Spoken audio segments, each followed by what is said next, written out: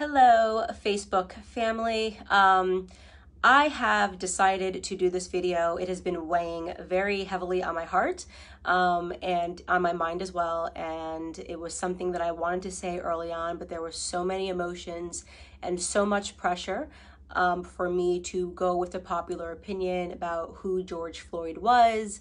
And sometimes it can be difficult when there are just so many external pressures to say what you believe. And this was an instance where I felt like my silence would have been better in the beginning, but the more that I think about it, I realize that we are being sold a lot of lies, and at the detriment to the Black community, at the detriment to the white community, and at the detriment to America as a whole. So I want to come out and say that I do not support George Floyd and the media depiction of him as a martyr for Black America.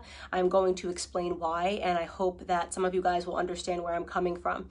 I have spent a considerable amount of time reading a lot of Black authors that I think are some of the most brilliant Black Americans breathing. Walter Williams, Shelby Steele, Thomas Sowell, and I recently came across something that was an idea that was planted into my head by Shelby Steele, and it has been something that I cannot forget. It is something that will stick with me for the rest of my life. And it is something that I hope for the Black Americans that are watching will stick with you for the rest of your life.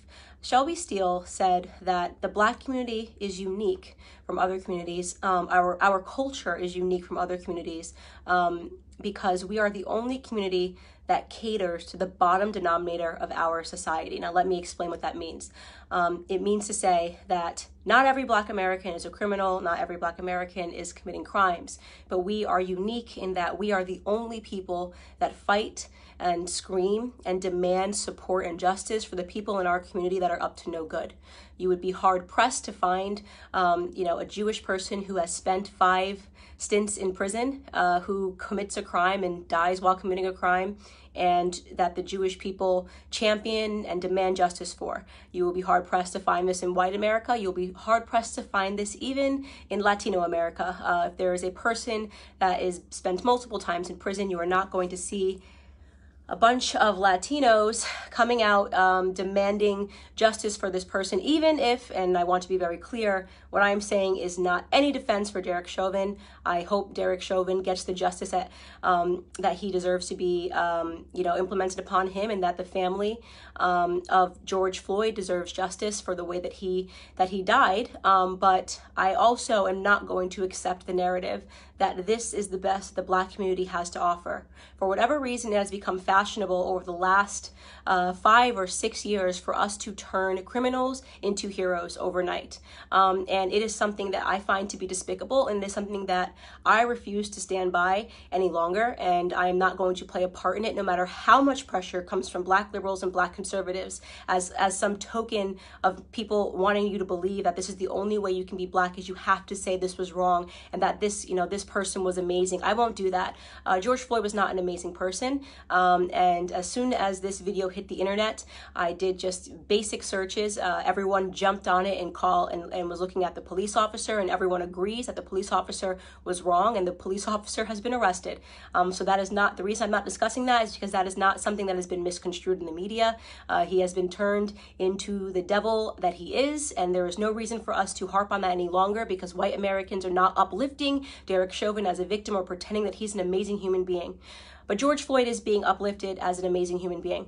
For those of you who have not yet seen the clips and did not pursue or wait for more clips to come out, first and foremost, George Floyd at the time of his arrest was high on fentanyl, and he was high on methamphetamine. This came back in both of his autopsy reports. If you pursue the 911 transcript, you can see the person describing somebody who is out of their mind high, and which is what made the person fearful, because he tried to use a bill that I guess was a fake bill to purchase something, and then he was outside acting weird, and they, in their police call, said that this person was obviously distorted and on drugs. When he is put into handcuffs and is put against the wall, a baggie of what looks to be like cocaine or it's white. It's a white baggie that he drops onto the floor that you can see in an image. If you look up the clip, the media is refusing to circulate it. You can find it on Twitter if you you use DuckDuckGo and look up George Floyd baggie, you can watch the clip yourself with your own eyes. He had drugs on him at the time of his arrest.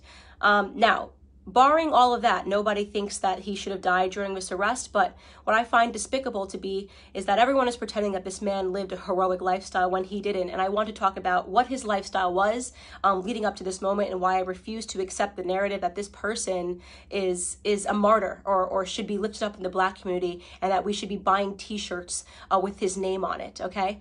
So here we have, first and foremost, let's start from the bottom of his record. And by the way, I am not saying that if you have a record, you don't deserve a second chance. I think people get arrested and some people can serve time in prison. And I believe in second chances, but I do draw the line when it comes to second, third, fourth, fifth, sixth, seventh, eighth, and ninth chances. 1998, he spent 10 months in prison for theft with a firearm. That was the first prison stint that I could find on him. In 2002, he spent 8 months in prison for a cocaine offense.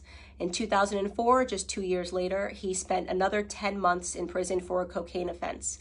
In 2005, he spent another 10 months in prison for having less than 1 gram of cocaine on him again. In 2007, and this was the biggest instant that I had that made me realize this was a horrible human being that I am not going to pretend was a good person. In 2005, a woman who was pregnant received a knock at the door, and she went to the door, and the person pretended to be someone that worked for the water department. So she opened her door and quickly realized that the person at her door did not work for the water department and attempted to slam it.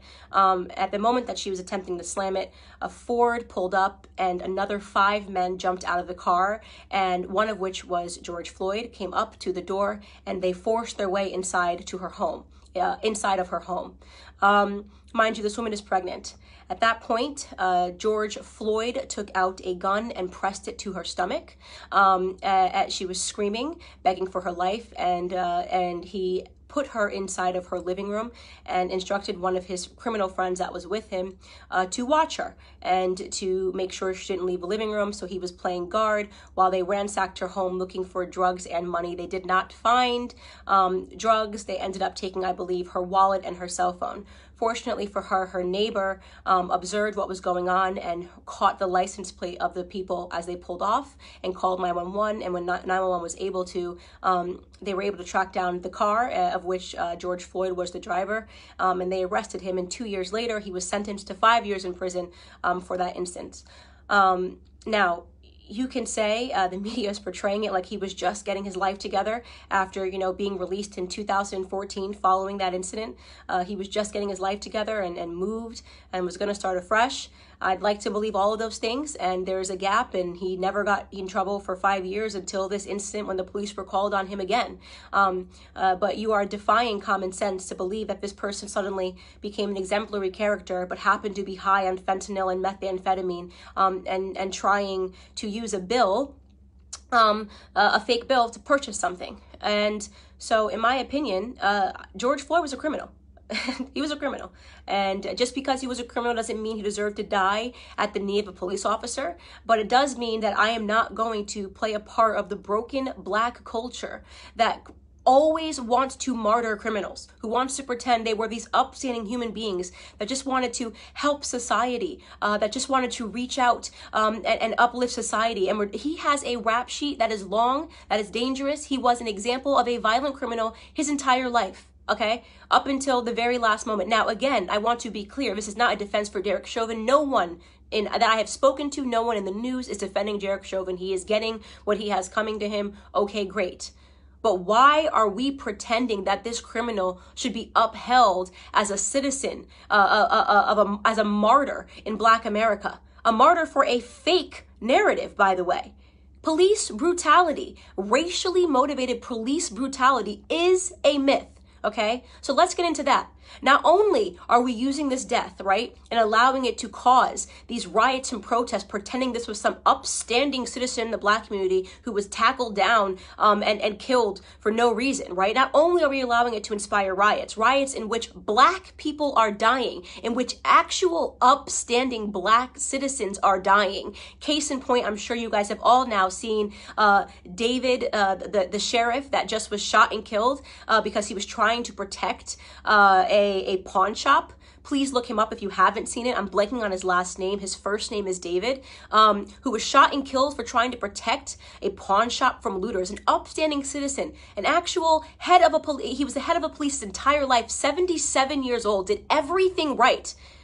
So we now have to kill upstanding Black citizens because a non-upstanding Black citizen, a career Black criminal, died. Now, did he deserve to die in that manner? No. I can't say it enough. No, he didn't deserve to die in that manner. But I will be damned if the rest of us upstanding Black citizens have to suffer because of this incident that rarely ever happens in America. So here are some numbers for you people that are still believing that police brutality is a real, racially motivated police brutality is a real thing. First and foremost, okay, you have a 25% higher chance as a violent white criminal of dying at the hands of a police officer than you do as a Black criminal. Last year, a total of 9 unarmed black men were killed by police officers and 19 white men were killed by police officers. For those of you that aren't good at mathematics, right, you might be thinking, oh, but Candace, white people represent 60% of the population and Black people represent just 13% of the population.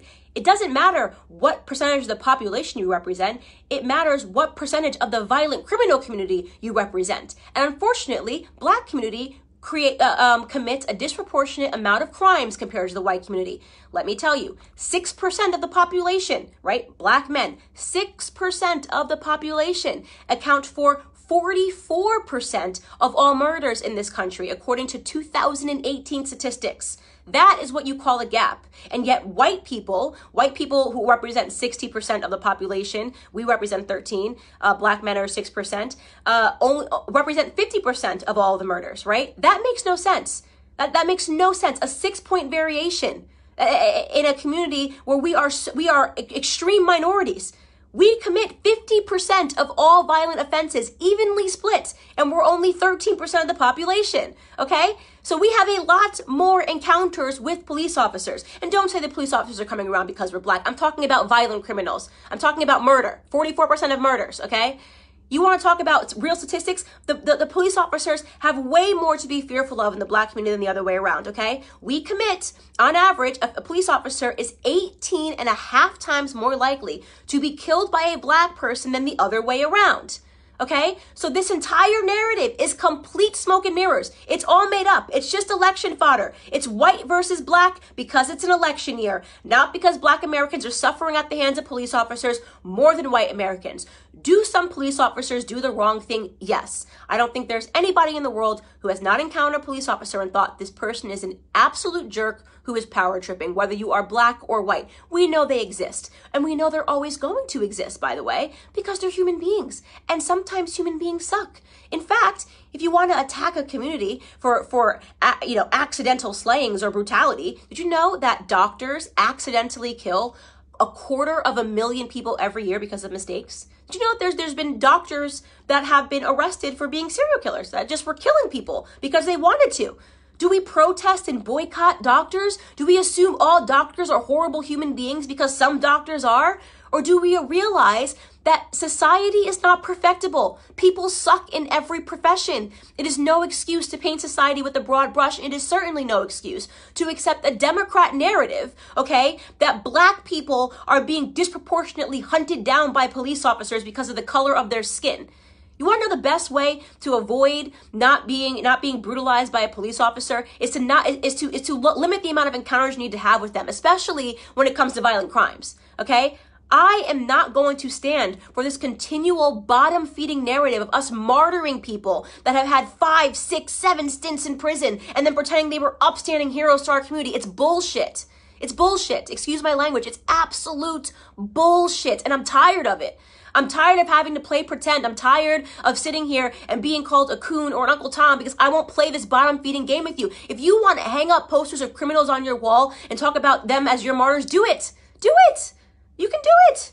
Kobe Bryant was my idol, okay? I'll keep a photo of Kobe Bryant.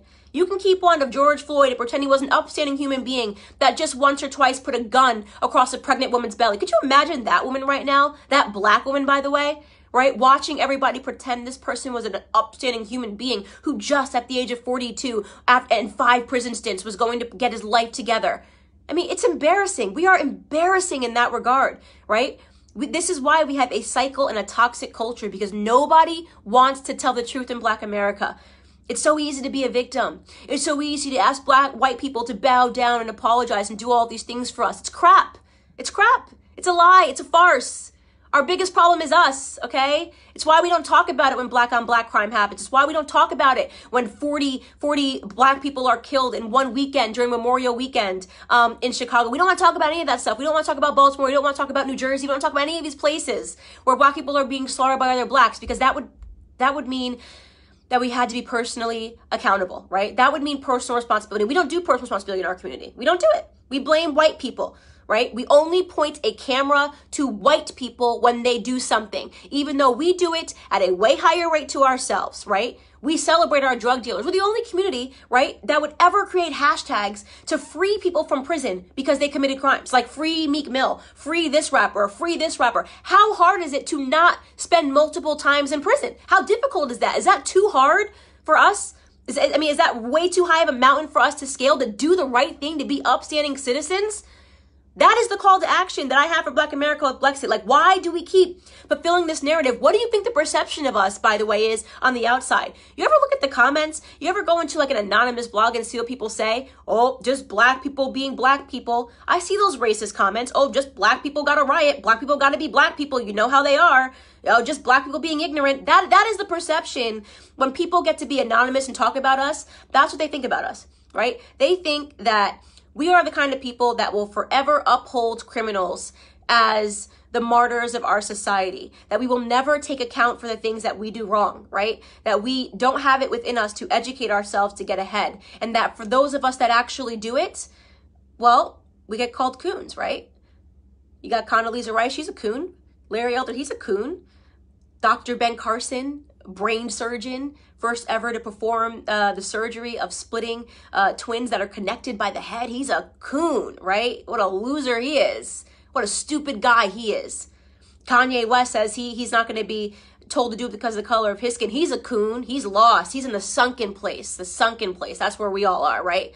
Because we demand more and we will get more out of this society, because we're going to get ahead, right? That's what's going to happen. We're going to get ahead. Black conservatives get ahead because we don't subscribe to this narrative. Because you're not going to catch me outside trying to grab a TV pretending that it's because a martyr named George Floyd got killed. Okay? I'm a big believer that no matter what color you are, you do stupid things, you win stupid prizes. Okay? We have to do better. We have to teach our kids better, or we're not going to get ahead, right? Anyways, this is just a rant because I have been feeling super annoyed at these depictions in society. I have no apologies here to make. George Floyd is not my martyr.